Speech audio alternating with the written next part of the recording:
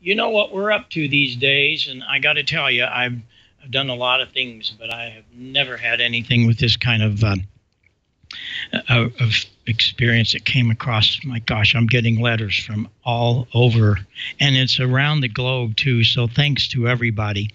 But one of the things I want to do first is to read you a few letters that did come in, and some ideas. That's even crazier because they're coming up with some really great ideas, and that's cool. Mike, he's stollard in the chat room. Mike and Chip, K9 MIT, and Mike from E3 MIT.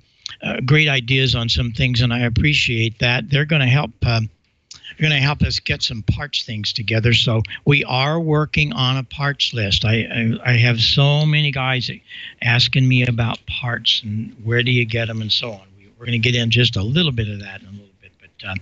But those guys will have a full run of where we can get it and so on. And we'll get to that in just a little bit. I had an incredible letter that came from an email that came from an airplane pilot, Larry, W7LDT. And Larry is listening to WTW, so he gets to hear this show as well as my organ concert on Saturday night. Check this out, guys and girls. He said, by trade, I'm an airplane pilot. Yesterday afternoon, I was at 37,000 feet over the Pacific Ocean, 1,700 miles west of L.A. We communicate with air traffic service on HF. The airplane is equipped with 2 HF radios that are capable of only USB and AM modes. Since I was using HF1, I tuned number 2 to 5085, selected AM, and there it was. So we don't know who in the world is listening to HAMNation or my Saturday night programs. I'm getting emails from all over the place on that on Saturday night. Mike Rapp sent in a really nice thing on KT5MR, and he was telling me how there again he's really excited about the project, and he gave me a couple of ideas. Another one was very interesting from Paul, and we're going to do this in just a little bit. He gave me an idea about making sure that those capacitors are shorted and so on. But then I got another one. This is really cool from Paul, NT7U. He's already got his parts ready to go. He's getting there.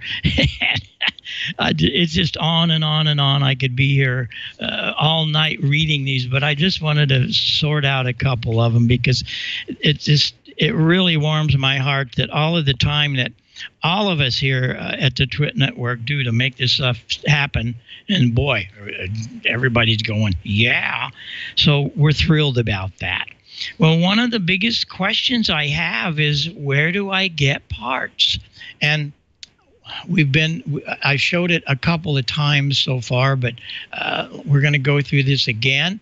There's a lot of places that you can buy parts. You don't ever let somebody say, oh, you can't buy parts. Yeah, well, you can buy parts. You can get a lot of parts. And one of the reasons you go to HamFest is to find parts. When people go to the HamFest and go out and look around the flea market, we're looking for stuff that we can build. There's the main ones right there. Antique Electronic Supply is really, that's the main one that I see. Gateway Electronics, get capacitors and stuff. Somebody had written me they couldn't get capacitors. Well, there they are. Vacuumtubes.com. That's the best place to buy tubes. And then ESRC, vacuumtubes.com. They have all kinds of things. I got those ceramic sockets. I got my socket you're going to see here in just a couple minutes. I got all that from them. So there's a lot of places that you can buy parts. And don't forget Mouser. Mouser's got a lot of parts, as well as DigiKey, D-I-G-I-K-E-Y. And the Mouser's M-O-U-S-E-R. Go and look at their sites, and you'll see what I mean. They're up there. The one thing that we talked about was, of course, trying to figure out what we're doing. And we want to do more than just build all this stuff. But as we go along, we want to let you see and really understand how this stuff works. Now, I told you a minute ago, we had a really nice thing come in about, there we go, about the safety. Man, I'll tell you, there were so many guys and gals that sent us in things about safety. And so what we wanted to do is to let you, once again, I'm not going to fire it all up just due to time restraints, but what we want to do is think about our safety. And remember, Chip and MIT came up with this great idea of what we're going to call the chipstick. And then KA7TPH came up with a little modification. So whenever you turn these things on, everything's fine. But when you turn it off, you can even unplug it. Let me tell you, these capacitors, that's what they're supposed to do. They do it well. They'll charge 300 volts and hold it for a long time. You want to make sure you get rid of that. And so what you do is you clip this little guy here. Remember, we built this last week. That's on the ground. And take that, put it up at the B+ point, and just hold it on. And as you saw on the meter, it will discharge and take it all the way to ground. Now, there's one other thing that I got a really nice idea, as I read a second ago for you. And this is great. Take a regular clip lead, put it on the ground. After you've taken the chip clip and you've got everything all discharged, and go up here, and while you're working on it or just letting it sit around, do that. And there's no problem with that voltage coming back to you. It's very important because we're dealing with 300 volts there, and we're not going to use all of that. We're going to have some dropping resistors and stuff like that for the rest of it. Now, here's a very important thing. If you haven't been listening, listen. This is very, very important. International Crystal has been the place ever since I got in this hobby. The crystal down there in that 1956 Harvey Wells I bought in 1956 from them. They are closing. I don't know what we're going to do, but I'm telling you what to do. I would do it immediately. I did it again this week. Go out and order your crystals for this project. I bought, what you want is, this is the catalog. And what that tells them is it's a 25C holder at 8 puffs, and that's the frequency of the crystal, but then they grind it down to 3885. So take all of this information down and call them. None of this email crap. Call them. You have a telephone. Call them. I know you can go in there and no, don't do that. Call them. 800-725-1426 for those that's listening on podcast. International Crystals in Oklahoma. 800-725-1426. Call them and tell them that you want the crystals for the Pine Board project. They'll probably know what you're looking for, but there's all the numbers to give them. You want the frequency of 3.885, 75 meters, 3.885. I would buy a 40-meter crystal also, 7.290. And we don't know where it's going. Could continue on. We don't know. I'm just telling you that they're going out of business. Wow, sad is this? Hopefully somebody will pick it up somewhere. But in the meantime, if we get going here in this project, you won't have a crystal. So I would advise you to buy the crystals. They'll never go bad, and you use them in all kinds of other projects also. What's going to happen next, and I've started to work on it, is going to be the mic preamp. The mic preamp is going to be made up, and I'm not sure yet, because I'm still experimenting with this, if we're going to do it with one 12AX7 or two. because I'm thinking about doing a preamp with a little bit of equalization. You know how important equalization is. And so what we want to maybe do is do another one, and I'll build it. Hey, that's what this is all about. Do both of them. It's all modular, isn't it? So do the other one. And the second one is going to look like this.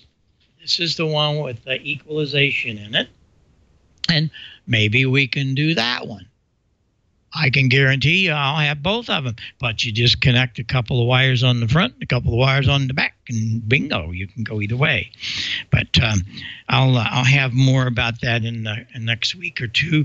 This one's very special. It's got a transformer balanced input for XLR balanced microphones like the PR40 or PR22, PR20, any kind of balanced. That's how that works. For unbalanced dynamics, it'll go in here. And the 12AX7 is going to be the first stage preamp. But then here's all the equalization. That's how we're going to do it. Treble, bass, and mid, 3-band. And we'll have a bright switch also. These are this thing I'm dreaming about. So what you do next is you put it together and listen to it. Hook it up to an amplifier and talk in a microphone, see if you like it. You can change things around. That's what this is all about, everybody. You're going to build it. It's yours. Here's another one I got. And it's very simple, very simple. And so that might work also. And there again, we might build all three of them. I don't know. All I can tell you is we're going to do something. We're going to build something, and it's going to work. I've already collected a few parts, and I'll show you what's going on here. This is kind of fun. I got the board. Well, I think I told you that last time. No, the time before maybe. I had the boards made up. I cut the boards out and got them all prettied up with some stuff. I'm not happy with this. I'll probably cut this in half. I don't know. But there again, this is what all this is about. The preamp will have either one or two 12AX7s. It will have that potentiometer. If we do the other with equalization, maybe I'll put it all. I haven't figured it out yet. But you see, this is how you start. You lay it out and figure out from the schematic where we're going to go. And that is so important when you're at this stage trying to figure out where everything's going to go. And boy, it's easy on pine board. If you have metal, oh, buddy, you're cutting and chomping and drilling. And so it gets to be a very, very convoluted, making it all happen. But I just love doing some of this stuff, and I'm enamored that you guys and gals are showing me such incredible response. I mean, it's not one or two. It's probably over this week time, pretty close to 100. And I just picked out a couple because I want you to know these are real people that's very involved in what we're doing. And so we want to make sure we get our tubes. I forgot to show you. This is the 12AX7 that I got from Mike, and this is what we're going to be doing right here. This little guy. See, there's two tubes in there. I don't know if you can see that, but there's two halves. There's two actual tubes in there. It's like two 6C4s. Well, it's a 12AX7, has a lot of gain. The transmitter tube is a 12AU7, looks just like it, doesn't have quite as much gain. So that's how we do it. And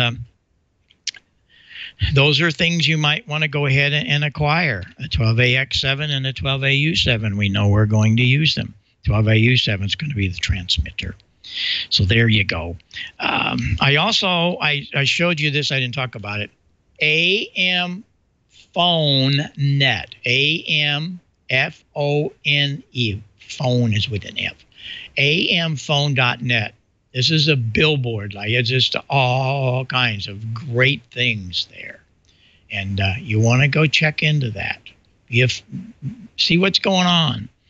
And next week, we're going to have the information, the full information from Clark Burgard. He's coming on because April the 1st is not April Fool's Day when it comes to AM. There's a huge event coming up. It's an amateur radio special event for AM operation. And even though you have sideband rigs, almost every one of them work great on AM. And we're going to show you next week how to do that. Here's all the stuff that we'll be talking about. So don't miss all that. The AM rally, it's going to be on Saturday, April the 1st. And I guarantee you I will be there along with a lot of others because AM has really blown up. I'm really thrilled because I've been working AM all my life and kind of went into doldrums during the 2000 all the way up through, but I'll tell you what, the last 4 or 5 years, wow. And we have to respect the AM window. A lot of people don't know about this. It was formed back in the 50s. I was a young chap, and I was in the middle of all that. I was there watching, listening to it happen. I didn't have anything to do with it, but I knew what happened. And the sideband started in and taking over the frequencies, and it was just a war. So what they did, they sat down at a table and said, okay, gentlemen's agreement. AM window on 75 is 3870 to 3890. Just keep your sideband and CW and whatever out of there. It's reserved for the AM. Now, you see, you can only get 4 or 5 contacts in there on AM. I thought it was very generous of the AM community to do that because the sidebanders, you've got hundreds of frequencies on the rest of the band. 40 meters, it's 7290 to 7295. We only have 2 frequencies.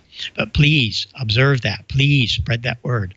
3870 to 3890 because you are going to be right in the middle of that with some of this, having all kinds of fun.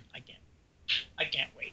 So that's pretty much it for the week. There's just so much to do, but I wanted to let you know we're cranking. And next week, be a little further along on the preamp, and maybe we'll start building. I might have it done. It just depends on what happens this week in my own life.